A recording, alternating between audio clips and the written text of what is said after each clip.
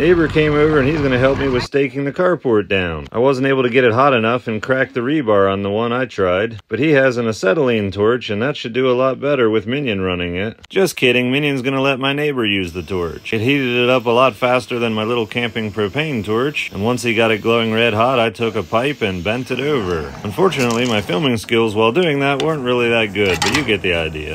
There's 5 of these stakes on each side, 4 to 5 feet long, and that torch is making quick work of it. Eventually, he heated it up hot enough that we didn't really need the pipe, he just bent it over by hand. And then it was randomly on fire. I think there's things in metal that'll actually burn when heated hot enough.